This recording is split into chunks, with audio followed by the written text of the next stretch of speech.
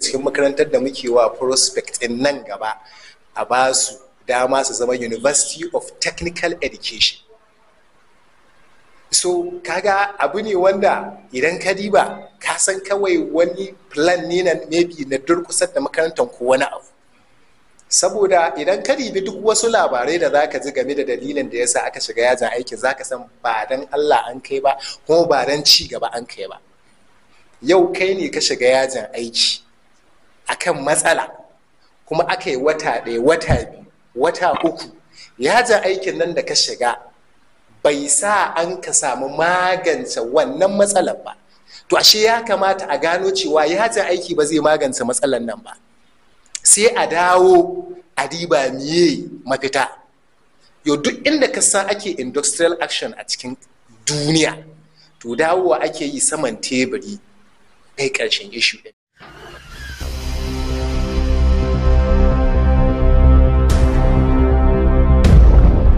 Da wannan dan rainin hankali. Da wani mai kai min juye? Mai gurba ne. Salon ka sa injina ya buga? Hajiya ya tuce ki wallahi. Mallam ina ruwanka? Bari ki ga ingantaccen man da ake juye da shi.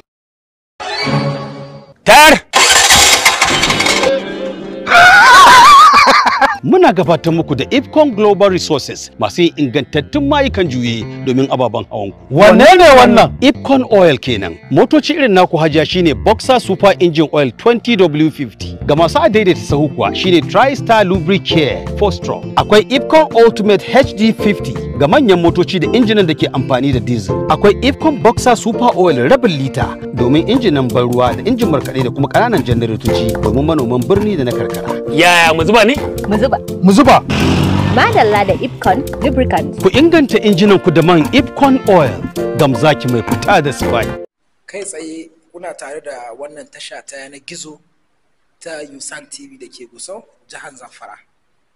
Inda muke ci gaba da gayyato matasa kama daga ɗalibai, shugabannin ɗalibai a jihar Zamfara. Kuma kamar yadda kuke gani a wannan ɗakin namu muna ansa bakoncin Comrade Ahmad Abdulgafar, National Director Special Duty, Coalition of Northern Groups Student Wing, kuma shine Assistant Secretary General National Ma'ana Northwest. Sunana Yusuf Hashim Musani, ne da na jagoranci akalar wannan shiri, tare da mai ɗaukar mana hoto Yahaya Muhammad. Comrade muna ma barka da zuwa. Assalamu alaikum warahmatullahi.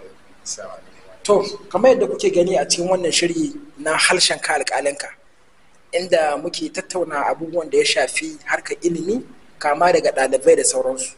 Kuma a yau za mu tattauna tare da abin da ya shafi makarantar da ake ce ma FCET, wadda shahararren makaranta ce wadda aka sani makaranta ce ta 'yan mata, wadda za mu iya cewa a faɗin Najeriya ko a faɗin Afirka ita kaɗai ce ka cukam. Comrade, muna so gabatar da kanka don masu kallonmu da sauranmu su ƙara sanin wane ne kai, kasancewar an sha gwagwarmaya tare da kai kuma ka sha fitowa kafafen yada labarai inda kake bayani akan abubuwan da ya shafi ɗalibai. Assalamu alaikum wa rahmatullahi ta'ala wa barakatuhu.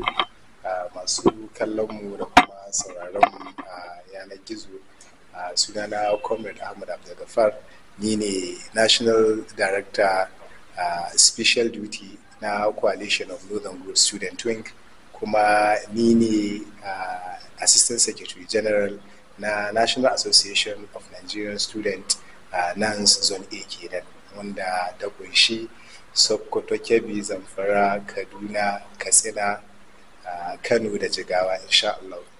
To kuma da gashi mun ga akwai wata dambarwa wadda take faruwa tsakanin malamai ko kuma management na makarantar 'yan mata wadda aka sani da Federal College of Education, ma'ana a turanci FCET, inda a kwanakin bayan mun halarci wani gagarumi da aka yi civil society suka yi protest akan rufe makarantar ko kuma strike na malamai haka da sauransu. Shin ya kake kallon wannan dambarwa wadda ke faruwa tsakanin malamai da kuma shugabancin wannan makaranta? Na farko dai Malam Yusuf, zan fara cewa strike kuma industrial action wanda ita kuwa su FCET chapter ta shiga kan case din, na farko zan ce abu ne na Allah wadai, zalunci ne, cin amana ne da kuma rashin sanin kishin al'umma wanda ya addabe mu wannan lokaci na sanin kowa ne wannan makaranta ne mai tarihi kawai da kai magana. Na ganin ko dai ba a kusan West Africa ba, ko dai ka ɗauka ka ce Northern Nigeria ma kai tsaye.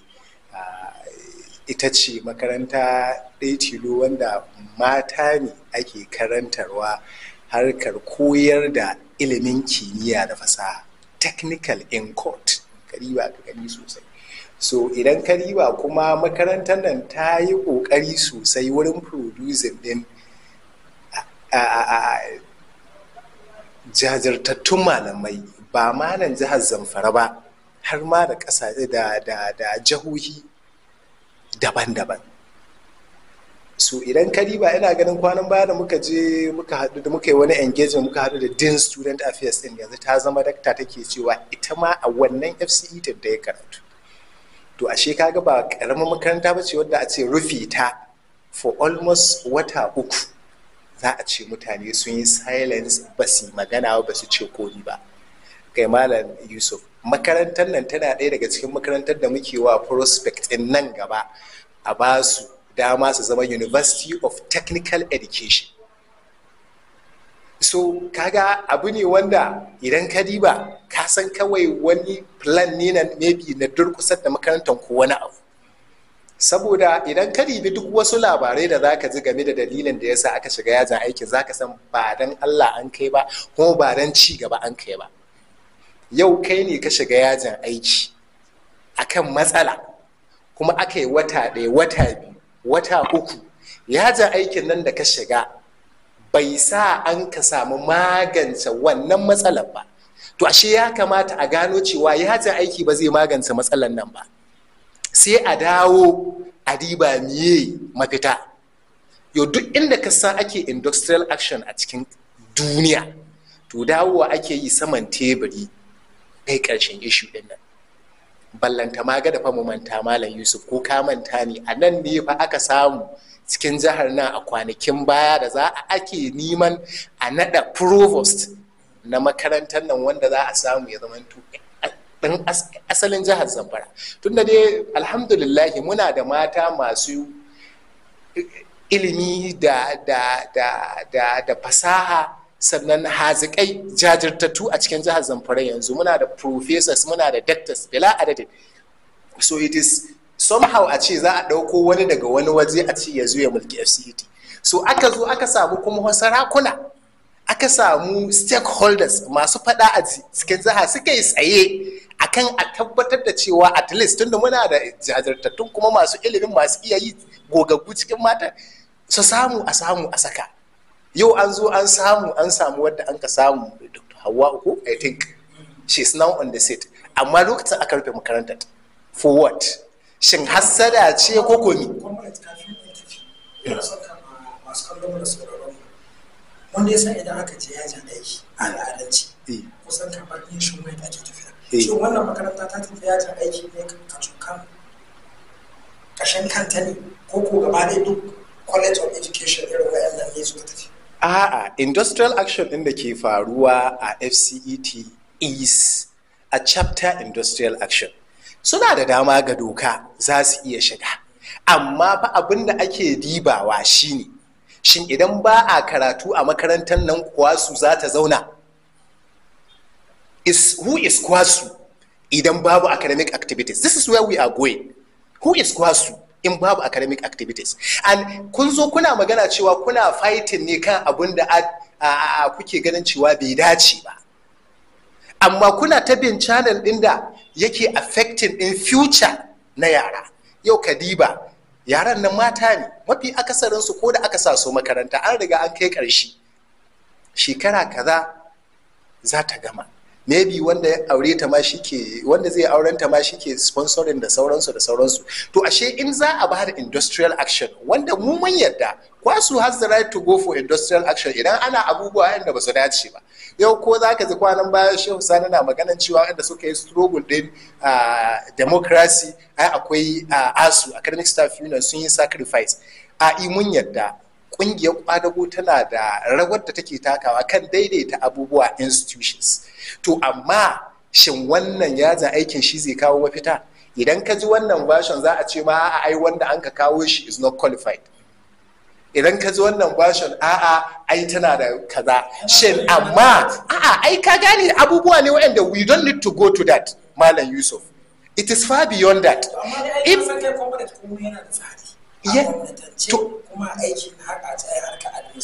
to ai kaji inda na dusa. You have a problem with the Ministry of Education who appointed the provost. If you have issues, go to the Ministry of Education and sort it out. It is simple. If you have issues, continue academic activities, prevent the provost from coming into the college. For example, in the haddan Allah ake yi ba wai zalunci ake yi ba kuma yaran nan ake son a bata wa future. Because me, I am more concerned about wanda an ka sa makaranta at the age of 18 ko 20. Ana son by 2025 a ce ta gama 2026 an mata aure misali. Ko kuma 2026 ta shiga cikin ma'aikatan da za su karanta da yara. Misali, sun da muna da socket. Na har yanzu muna bukatar malamai misali ana bukatar su, amma yau a ce ka zo ka je yaja aiki, provost din nan tana office, matsalan ga bai zama solve ba, ku ba ku je inda ya kamata ku je ku nemi mahita ba, kun zo cikin makaranta kun hana yara ilimi kuma kuna an sa albashi, ka ji zalunci. Har bisa ga yau ba wanda an karke albashi cikin su. Kai muna da bincike wadda ta tabbatar mana cewa duk wani haƙƙin wani malami na cikin makarantar nan ba a rike shi ba. Kai akwai wasu haƙoƙa ma waɗanda kafin ta zo ita current provost din ba a ba da su, ta ba da su. So kaga ashe the problem might not be her. So in kuma har abin da suke fighting for is legit, by now ya kamata a ce Ministry of Education su yi responding to it, because shi shugaban kasa shi adda damar ya nada provost, amma through recommendation ko kuma through the Ministry of Education za a samu communication. Inda akwai problem a nan za a yi gyara. So kwasu can use the national body nasu a je na Ministry of Education, Comrade Smart ya zama ya ce bai yadda ba sai an cire wanda a provost FCET kuma za ta tabbata. So why za a hana yaran su kai karatu? Ashe ya kamata a zo a diba, a sake dibawa. Ya kamata a zo a sake diba wannan abun, because wannan industrial action it is obvious ta yi failing, ba za ta iya kawo gyara ba. Shi yasa abin da yasa ka tana cewa I don't want to dodge in. We as student union leaders ba mu son wani ya ga kawai muna wannan party ko muna tare da wani ko muna tare da wani. A duk wanda da gaskiya a bashi haƙƙi ne, amma kuma mu ba mu yarda a tauye haƙƙin ɗalibi ba. Wannan bata lokaci ne. Ka dibi irin matsanancin rayuwa da ake a ciki, iyaye su daure su tura yaro makaranta, amma kawai just for something that is selfish, self-centered, ka ce wai a je yaji aiki saboda dai kawai wani ya nemi mukami bai samu ba, ko ko saboda dai kawai wani yana ganin cewa a'a shi ya dace a ba wani ba. Akwai ruwayoyi masu nuna cewa ana kalubalanta ita provost cewa ai bai kamata a ce ta zama ba saboda maybe wasu oda abun nan, amma kuma shin shi ministan ilimi mahaukaci ne ko jahili ne? Kahin ho a yi abun nan sai an yi screening ɗinka thoroughly, sannan Allah shi ka bada abu, ko ba haka ba? Sai an yi screening ɗinka thoroughly. Idan an samu compromise ana ba da damar petition, sai ku jira results ɗin petition mana. Yau kai ne an zo an ce kai ne chairman ɗin Nigerian Union of Journalists misali, sai aka zo aka ce election ɗin da kai imagine akwai compromise, ba akwai petitioners ɗin da za a je a kai petition ba, sai a kai petition sai a jira wannan results ɗin petition mana. Amma ka kai petition kuma a ce kuma ka zo kuma ka takura mutane, ai rashin adalci ne. So kuma mu we are on the side of Nigerian students. We want the betterment of our students. Our students should finish on time at least, so that they can engage in even in entrepreneurship ne za su je su nema su yi, tunda yadda abubuwan sun ka kasance. Amma bai dace ba a ce saboda son zuciya na dole a'a sai abin da kungiya ke so za a yi. Wata ran kungiya za ta dauko abu ta ga abin yi abu ne mai kyau, amma lokacin shi bai yi ba, sai a saki a yi haƙuri, sai a diba a tafi. But yadda na gaya ma, I don't want to dodge into abubuwan da suka shafi wannan, because at times idan ka zo kana yi wasu za su ga kayi taking side, but we don't want that. What we want is these children should come back to the classroom, so dawo aji aiwa Allah kuwa su bi abun da normal channel a ta Ministry of Education a magana da shi National President Comrade Smart ya ya zauna inda Commissioner Ilimi a tabbatar da cewa an diba abun nan daidai yake ko ba daidai yake ba. In daidai yake su haƙura, in ko ba daidai ba ne a yi effective din correction, amma a ci gaba da karantar da yara saboda shi ne makoma, saboda su an ka ɗauke su. Idan babu student babu kuwa su, idan babu student babu malami. Kadiba ko kwana-kwanan nan an bada aiki a FCET, amma kana da masaniya idan wannan abun ya ci gaba haka tana iya kaiwa ga aure FCET. Shin su 'yan kuwa sun ina za su yi aiki? Wa'annan matasa abokanin mu wa'ansu wa'anda sun ka samu dama suna aiki, suka samu aiki kwana-kwanan nan, shin idan babu aiki ya za a yi masu, idan babu ɗaliban ya za a yi su kama aiki? Kaga offer ɗin su ma is even at risk kenan. So ya kamata a diba. Sannan ba makaranta, yadda ina ƙara maimaitawa, ba makaranta irin FCET Gusau ya kamata su shiga irin wannan kyangi ba, saboda son zuciya da zalunci da ƙeta da hasara. It is obvious ana samun shi a academics, amma abin ya yi yawa, ya yi muni. Ya kamata a diba malam Yusuf. To Comrade, kasancewa kana ɗaya daga cikin shugabannin ɗalibai wanda kun sha irin samun irin wannan ƙalubale ku shiga tsakani, yanzu wani shawara za ka ba su wayannan shugabannin wannan ƙungiyoyi, ba don kuma don a samu daidaito? Su ne ga su da ba su gudanar da aiki, kuma ɗalibai su kuma ba su samun karatu. Ka wannan gaba da kowa ya samu na kasu. Amma hangarka wani irin tsari ya dace a bila a kai ƙarshen wannan matsala? Na ɗaya na gode malam Yusuf. Na ɗaya dai kafin ma nan, duk da tun like 2 weeks ago, bayan mun yi 'yan rubuce-rubuce, mun yi contacting din management, mun yi contacting din wasu a cikin malaman makarantar, saboda malami ko da yana da mukami a kwasu ko baya da mukami a kwasu, shi ma is a member in kwasu. Mun yi contacting ɗinsu a matsayin mu na student body coalition of northern group. Through that mun yi magana nan, sun yi engagement da su. So mun yi magana kuma mun nemi alfarma na ayi a fahimci juna, amma kuma muna nan muna shirye-shirye mu, saboda mu coalition of northern group student wing gaskiya ba ma wasa da interest din students ɗin arewacin Najeriya, musamman duk abin da ya shafi nan ba ma wasa da shi. Wallahi ina mai tabbata ma lokaci ɗaya muka zira, mun ba da 'yan lokuta ne bayan consultation ɗin da mun kai na a nemi maslaha. Idan kuma ba a neme ta ba za a ji daga gare mu.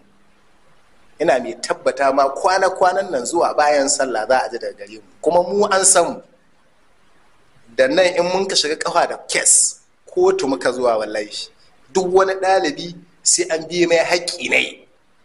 Sannan da na has Supreme Coalition of Northern Group tana iya ɗaukar gwagwarmayar da zai har a dawo kuma a kwato ma ɗalibai haƙƙinsu. Muna da wannan separately.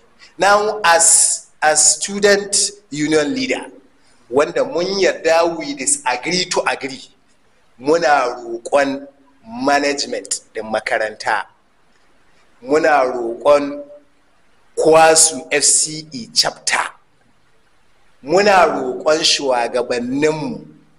Misali, saboda abinda za ka yi mamaki, ya kamata a ce by now the Commissioner of Education, shi Honorable Wadato Madawaki, ya kamata, na san maybe he is making move, amma by now the move should have been very sound.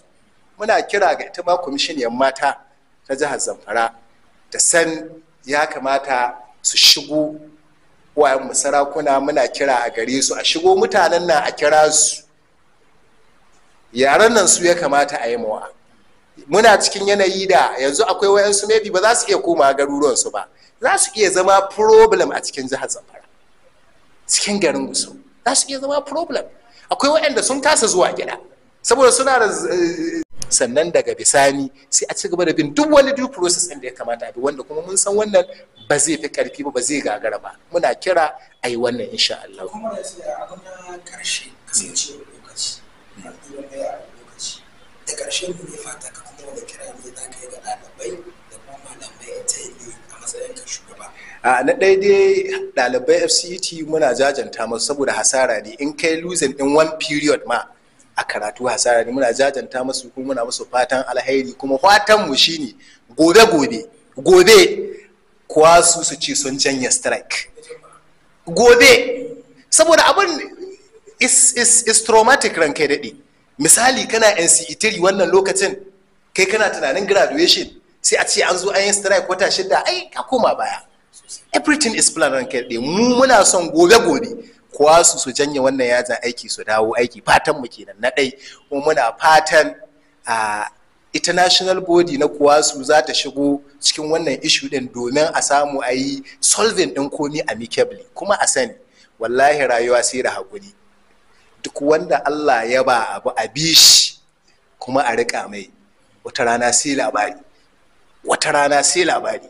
A yi hakuri malamai, muna ba kuwasu hakuri on behalf of the coalition of northern group, shugaba game da kungiyoyin arewacin Najeriya. Muna ba kuwasu hakuri, duk wanda ka ji an ka ba hankuri an cuce shi. Muna ba su hakuri, su yi hakuri, su dawo su fara karantar da yara, alal bashi su ce su ci gaba da bin haƙƙinsu wanda dole ne mu hana su bi ba, amma a dawo da aiki, saboda idan ba aiki babu kuwasu, idan babu ɗalibai a cikin FCET babu ma'aikata. So saboda haka babu malami babu ɗalibi babu malami, babu ɗalibi babu kuwasu. To ɗaliban nan a dawo da su shibar karatu, wannan shine fatan mu, kuma muna ma kowa fatan alhairi. Ita provost din in on her own stand mun san za ta iya ba da haɗin kai akan komi ake so. Muna kira gare ta ita ma ta saurare su, a fahimci juna, gada a sa son zuciya, a fahimci juna, gada a cire hassada, a yi haƙuri da komi ne, a bi komi due process. Ni na tabbata inda a ce akwai wani abu wanda yake da concrete, da yanzu an zo an zauna saman tebur, da this issue is solved. Amma a hidda yara a ce su koma gida, a zo kuma wai ana ansa albashi, zalunci wani magana Allah. kuma ga nan muna fafutuka a zo a yi ƙarin albashi fi sabilillahi, kuma ba aiki. ai abun Allah ne ya taimaka, Allah ya samu dace. Ba da kuma da bisa ga wannan tambihi da kuma faɗakarwa da ilmantarwa, ba don kuma dan a samu daidaito. Kasancewar ku shugaban ɗalibai da ya za a samu daidaito, ba za ku shiga wancan ba za ku shiga wannan ba. Muna godiya bisa ga an san wannan goron gayyata ta mu da kai, ka zo dan mu ilmantar da mutane mu faɗakar da su. Muna godiya. To masu kallon mu da sauraron mu, anan muka kawo ƙarshen tattaunawa tare da Comrade Ahmad Abdulgafar, kuma this coalitions of Northern Groups Student Wing, kuma shine Assistant Secretary General National Association of Nigerian Students na Zone A Northwest. Sunana Yusuf Hashim Musani, ni ne na gudanar da wannan tattaunawa tare da Comrade, tare da mai ɗaukan mana hoto Yahaya Muhammad. Wassalamu alaikum wa rahmatullahi wa barakatuh.